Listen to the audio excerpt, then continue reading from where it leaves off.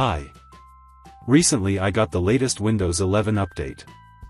And after installing the update, the keyboard of my laptop stopped working. Let's see how to solve this problem. First, we need a virtual keyboard to work with. To do so, click here on the home screen. Now click this settings icon. Click the accessibility option. Scroll down until you find this keyboard option. Click it. Turn on the on-screen keyboard option. Now we have a virtual keyboard. OK. Now click the search bar. And type Run using the virtual keyboard. In the Run box, type regedit. And click OK. Such a registry editor will open. Here, expand the local machine folder. Then expand the system folder. Then expand the services folder. Here, scroll down until you find this i8042 folder. Click it. Here, double-click on this Start option. In this window, type 1 using the virtual keyboard. Hit OK. Now you need to restart the laptop once and most probably the issue will be resolved.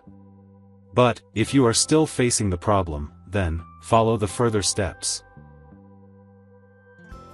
Click the search bar. And type, keyboard. Click this keyboard option. Click the hardware option. Select the keyboard that is listed here and then, click the properties option. Now click the change settings option. Here, click the driver option. Click update drive option. Click the browse my computer for drivers option. Now click the let me pick option and hit next. If such multiple keyboard options are listed, then, click the first one, and then hit next. This will update the drivers. Sometimes, you may see an error in this step. Don't worry. Close this window. Click the Update Driver button again. Click Browse my computer for drivers. Click Let me pick option. Now select the second keyboard option.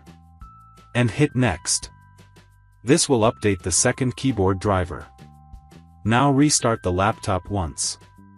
This will most probably solve the keyboard not working issue. I hope this helps. Thanks for watching.